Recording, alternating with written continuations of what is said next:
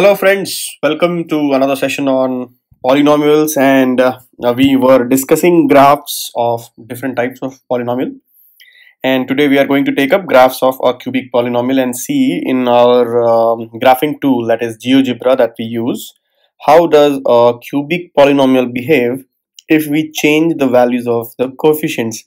Now here is the cubic polynomial which is given, right? So it's ax cubed bx square plus cx plus d. This is the polynomial in degree 3, right? Hence it is called a cubic polynomial. You know this, right?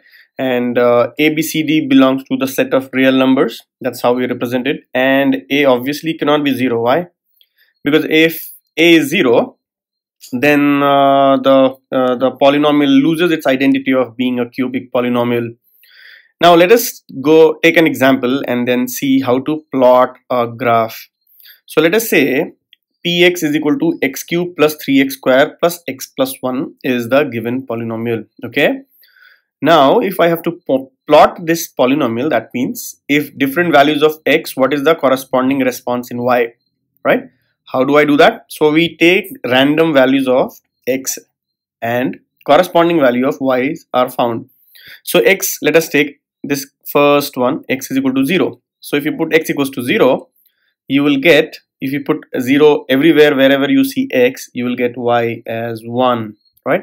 So hence my first point to be plot is 0, 1, right? We'll see how to plot this later. Now, so when you take x equals to 1, you will get y is equal to 1 cube plus 3 1 square, 3 times 1 square. Now don't get confused by this dot over here. This is not a decimal. This is to represent multiplication. So multiplication is also represented by a decimal, as in dot, right? So don't treat it as to be a decimal. Now, so the value will be, you can see it is 5. So hence the next point is 1 comma 5.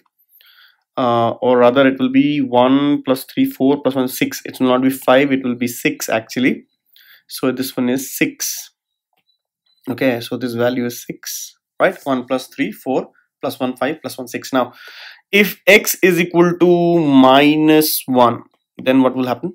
So if you see x equals to minus 1 will give you minus 1 cube plus 3 times minus 1 square plus minus 1 plus 1, and this value will be minus 1 plus 1 goes, these two will cancel each other out.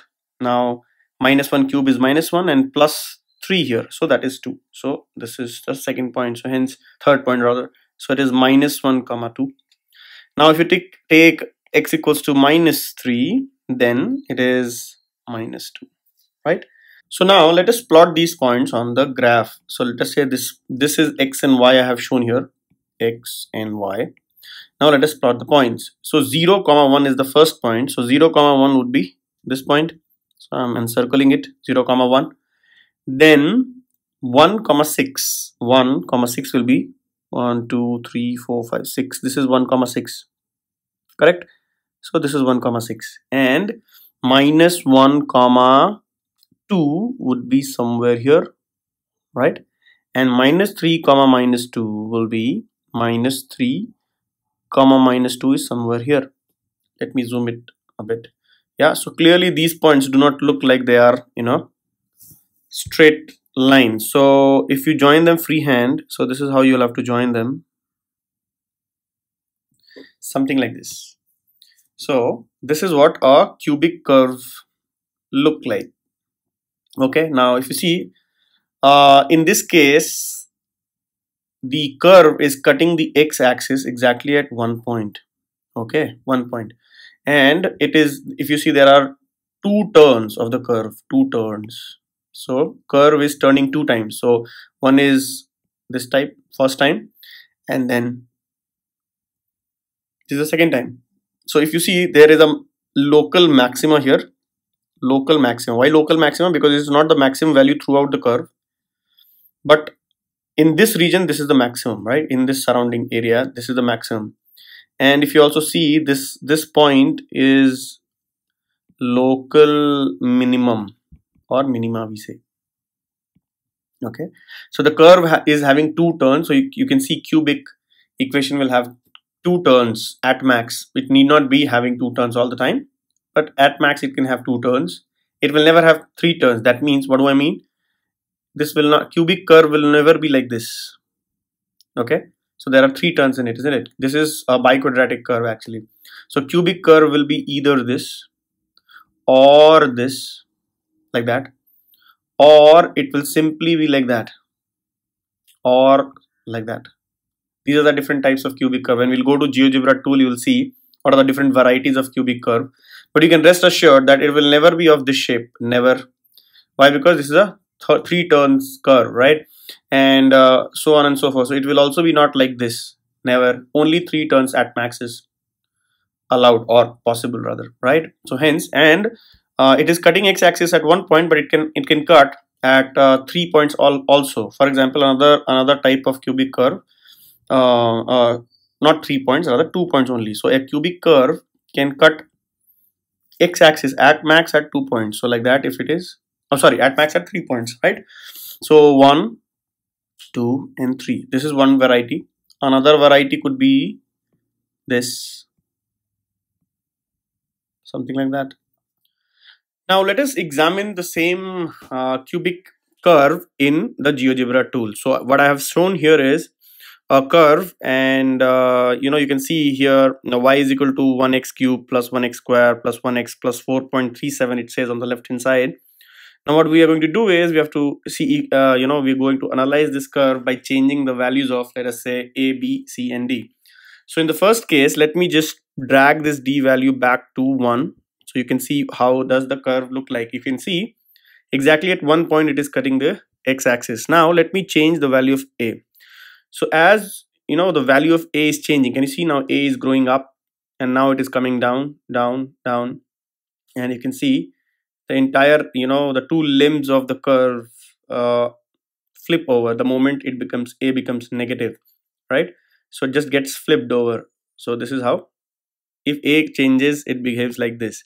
So let me put it back a as 1. Let me take a to be 1. Now let me see what happens when b is changed. Now b is increasing. So only one limb of the curve, grows up and goes down.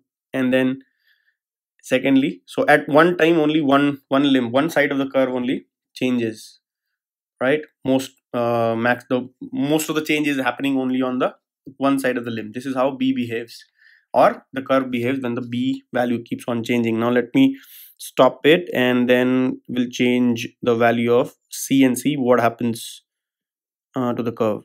Okay, so this is now c is changing. Now I'm changing the c value, and now if you see, it is appearing as if the curve is being stretched up and compressed. The two sides of the curves, right? It's like stretched and compressed. It becomes almost like a straight line, or at one point, right? So the two peaks and the valley which is there, the one peak and one valley is there, it is made more steep. Now that is what happens when the c value changes. But you can see that at max, at any given moment, or the curve doesn't intersect x-axis more than thrice, and the least number of cut is 1 also. So hence number of intersection with x-axis is either 1 or 3. It cannot have 2 cuts, and only 2 cuts, that is, yeah. So either 1 or 3. So only odd number of times it is intersecting. Now I am changing the value to 1. Okay, so 1. Now let us see what happens when d changes. So like quadratic equation, this time also the curve just simply gets translated up and down, nothing else. So if you change the value of d, the curve simply gets translated up and down. That's how the curve behaves. So hence you can now understand what happens if different values of a and b, all the coefficients are changed, then how the curve behaves, isn't it? So what did we learn in this session? We learned that a cubic curve or polynomial can have at max 3 cuts with the x-axis, right? And the minimum number of cut is definitely 1. So hence either it will be 1 cut or 3 cuts. Those points where the cubic curve intersects the x-axis are called the zeros of the polynomial.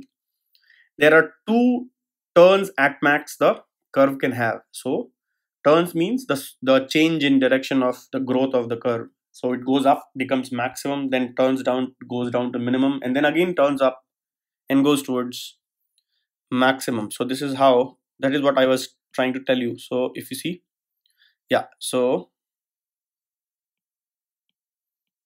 as I change the value of a, can you see? Yeah, so this is what I was trying to talk about. So as x increases, y increases, hits a maximum value, then with increase in x, y goes down, and then again at some point, after some point, as x increases, y increases, and the vice versa, the other way could also be possible. This is what I was saying. So as x is increasing, y comes down, becomes minimum.